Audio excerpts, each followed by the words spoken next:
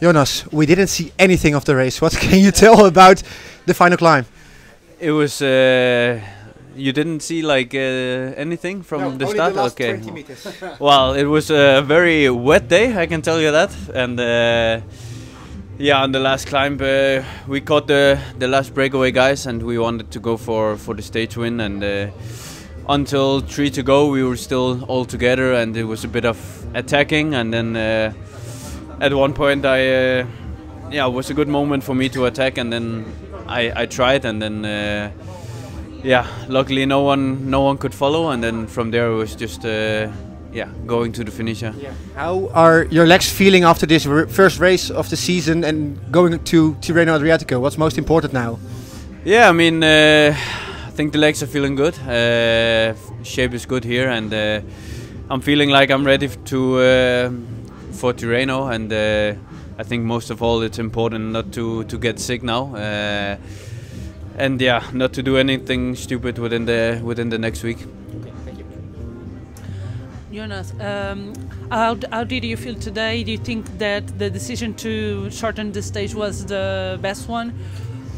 I think so, yes. It wasn't super cold today, but I think if we had to go down from up here, it would have probably been really cold. And it was also really windy at times. Some places it looked like that trees were halfway falling over the road. So I think it was the best decision to shorten it, and yeah,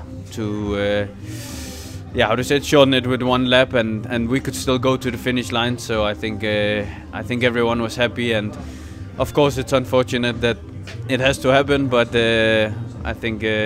It's mostly unfortunate for the race, because now it's second year in a row that they have pretty bad weather, and would have been nice if it would have been nice weather and we could do the whole race. Another 3 out of 3.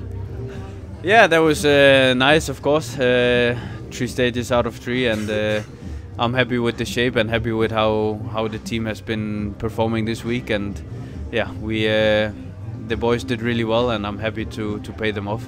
Just one quick question. We will see you again in Galicia, because you are like in love with this race.